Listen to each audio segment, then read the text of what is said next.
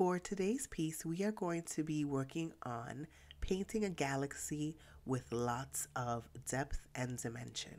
So I'm going to be showing you how to add lightness to your piece and how to add shadows to take it from looking like a flat painting to a beautiful dimensional galaxy. My name is Vanessa from the Pigeon Letters design team, and let's get started. So I'm going to be using a pad of Arches paper with rough grain, and the rough grain just means it has a little bit more texture than the regular cold press paper. It's very grainy, and you'll see here in the video that it takes a lot of water to get into all of those little grooves of the paper. So the first thing that you want to do is completely saturate your paper with water. And this is going to be the foundation of the technique that we call wet on wet. And this is how we start this technique. We're going to be using wet paint on wet paper. When wetting your paper, you want to make sure that you don't end up with puddles on your paper. You want a nice sheen of color across your paper. So in order to avoid any puddles, if you see any forming, dry your brush on a paper towel and place the brush directly over the puddle to soak up some of that water. Now, the first color that I'm going to be using is Peacock Blue by Magello Mission Gold. You are not obligated to use any of the colors that you see here. Use the colors that you have on hand, and make this piece completely your own. Use the colors that you have. I'm going to be doing two things on this first layer. One, I am going to be going directly from the paint to the paper, and after I put a nice little section of color, I am going to go in with a brush full of water. And as you saw there, what I did was I just dipped my brush in some water. I didn't even really bother cleaning it off too much because I'm using the same color. I dipped my brush in some water and I painted with the water just as I would with paint. So what this is going to do is it's going to pull some of the paint that's already laid down on the paper, and it's going to pull it out. So you're going to lose a little bit of the saturation, and you are going to pull a lot of that paint out. Now, this is the first step in giving us some lightness in the piece. You want to make sure that you have lots of areas of light, because remember, one of the first rules of watercolor is you can't add the lightness back in, unless obviously, you use a white, but we're going to try to avoid using white to add light. And we're really going to try to preserve the lightness and the whiteness of the paper. So what I'm doing is I'm just pulling some of that color out with plain water and making sure that the paper stays very light with just a touch of that blue. So another thing that you will notice is that I like to work with my galaxy pieces in many wet layers. Now, this is going to help the colors blend together, and it's going to help give you a nice airy and billowy feel to the sky. The next color that I'm using is Helios Purple by Sennelier. Again, feel free to use the colors that you have on hand. You'll see here that when I start going in with extra layers of color, I usually just plop one color on top of another color. You won't see me mixing any paint on a palette, and the reason for that is I prefer to mix my paint on the actual paper. That way you'll see a lot more depth in the piece. Instead of going in and laying different mixes of paint side by side, just throw it all in there and let the water that's already on the paper, let it do the mixing for you.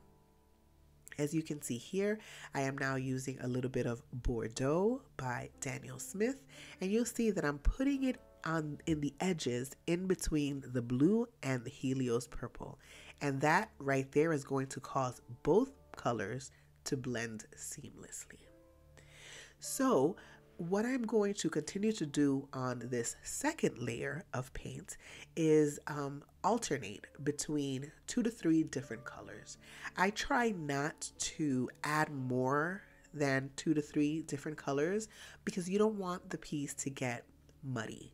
So try to stick with colors that go really well together, such as blues and purples and pinks. Sometimes even a little green here and there looks lovely as well. But try to go with colors that go well together and blend well together so that you don't end up with a muddy piece. I am also adding in a tiny touch of Bright Clear Violet by Magello Mission Gold to kind of merge the pinks and the bright purples together with the blues. So what we're going to continue doing is building up the color on the paper. As watercolor dries, it gets a little bit lighter. So if you see here, some of my bright purples are beginning to lighten up a little right here, right over the top of the darker purple. It's beginning to lighten up. So I'm adding in some of that bright purple back in. It's sort of, Helios purple is sort of like a pinky purple. And Helios purple and Bordeaux have around that kind of that same tonality. So I'm adding more of that back in. I'm also beginning to add a little bit of color around the lower part of the piece. And if you see here, I am basically following the lines of the blue that's already there. I'm trying to keep as much lightness as possible in the piece, while also adding in hints of other colors. So adding in the other colors and adding in darker saturations of those colors will bring a lot of dimension into your piece.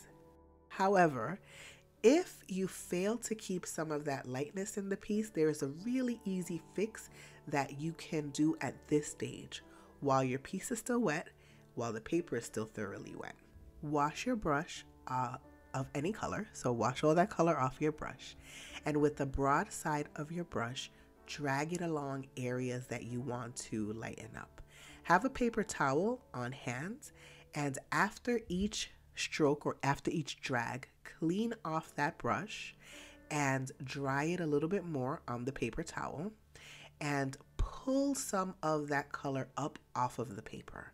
I like to just go randomly in. I like to look at areas that are already a little bit lighter and make them even lighter. So as you see, all I'm doing here is that I'm pulling some of that color up.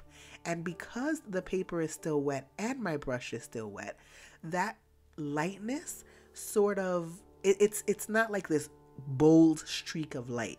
You see that some of the color begins to seep back into it, and that's okay because it gives it a more natural look to it.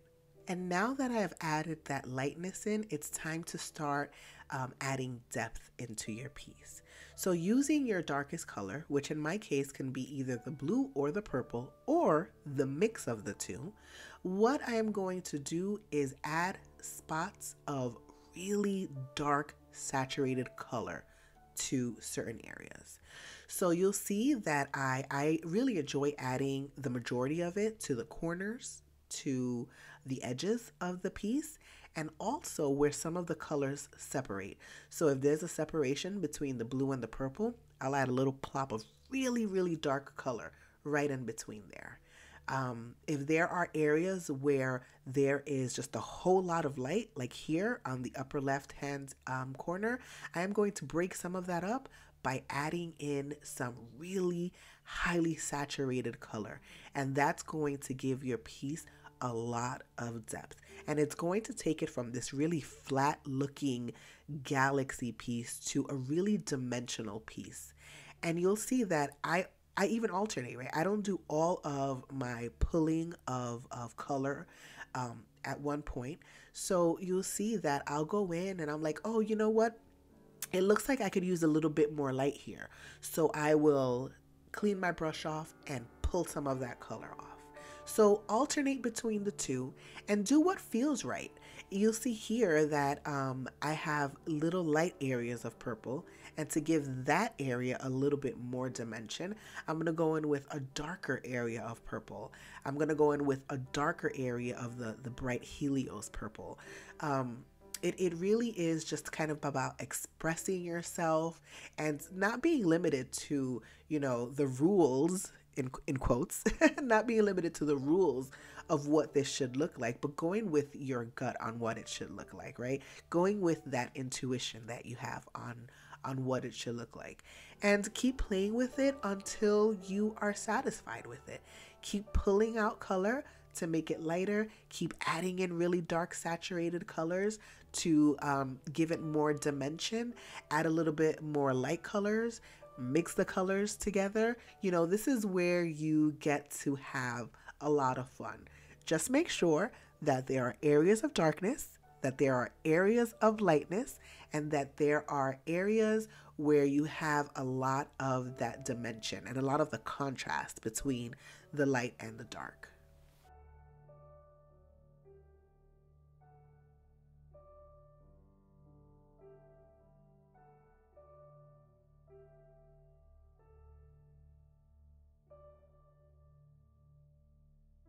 Once you are satisfied with the way it looks, um, don't let the paper dry. We're going to continue working this wet on wet. And what we're going to do is take a smaller brush, and with just water, we're going to splatter some water on this wet piece.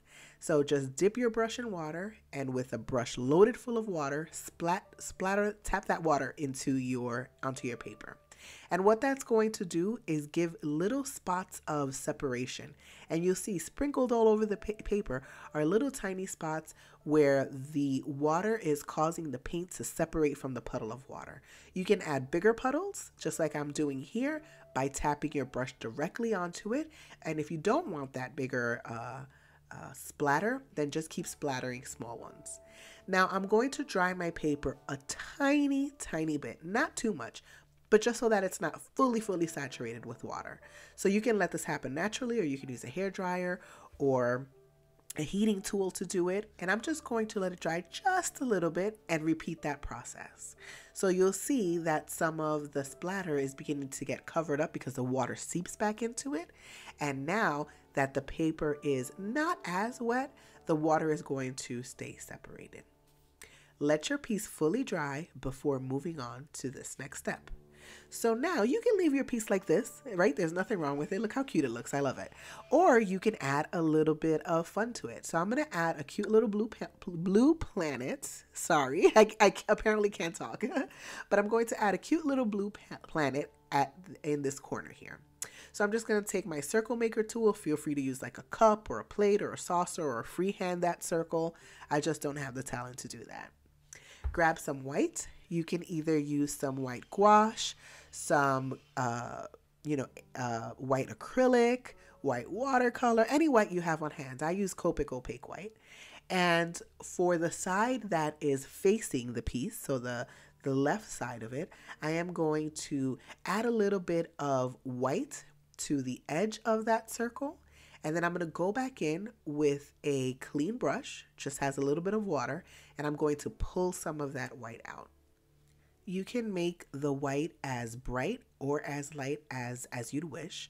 What this is going to do is give this side of our little blue planet a little bit of light and make it look as if the light from behind, so from the sky, is kind of like reflecting onto this side of the planet.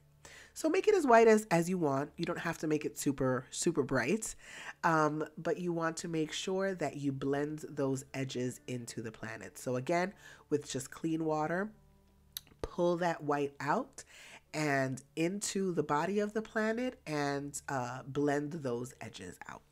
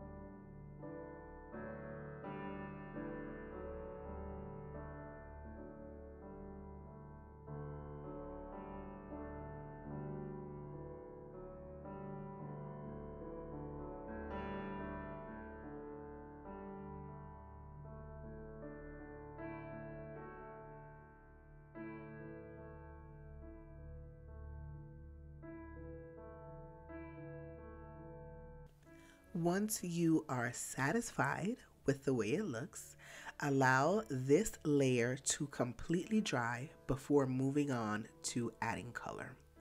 Once it has completely dried, go ahead and grab a color. You can grab any of the colors that you used in your planet. I'm going to go ahead and I'm going to grab the blue color that I was working with. And you'll see that I started adding the color not very close to the edge.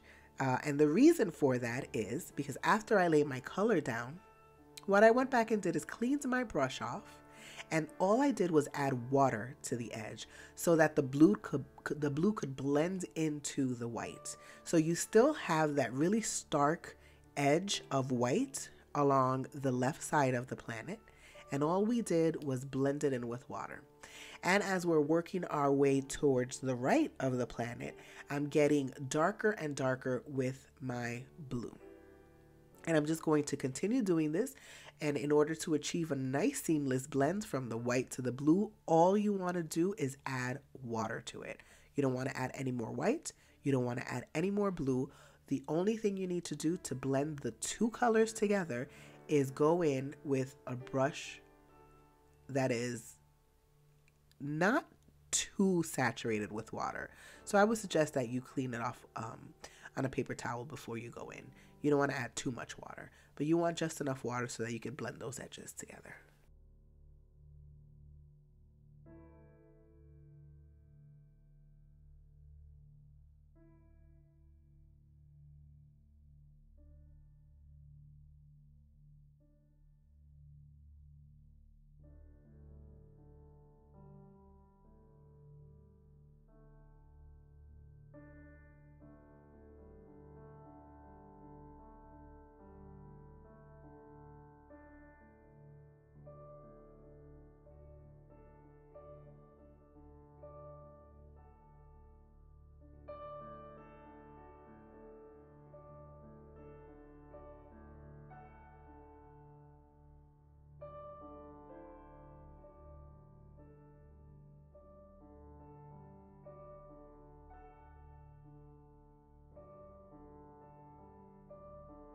Once you are satisfied with the way your little blue planet, or whatever color you chose, looks, then allow it to completely dry before moving on to the next step.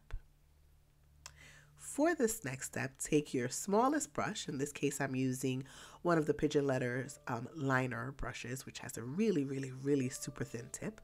And I'm using the same white, the Copic Opaque white, and I'm just going to add a little starburst on here. And it's just a cross with a little X in the middle, and make the lines really thin to just kind of show this, cute burst of light coming from the planet.